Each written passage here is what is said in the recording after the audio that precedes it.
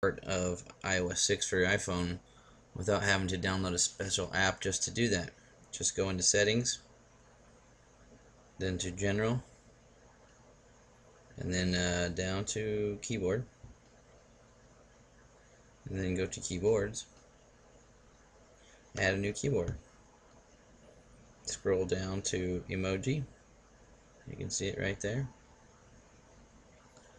and then you can see it's part of your new keyboard preference setup. And we'll go out of here and I'll just give you a demonstration. Let's just say you wanted to use it. Go down to the little world icon towards the bottom there, next to the number toggle, and hit it, and you'll see it'll toggle between emoticons and text.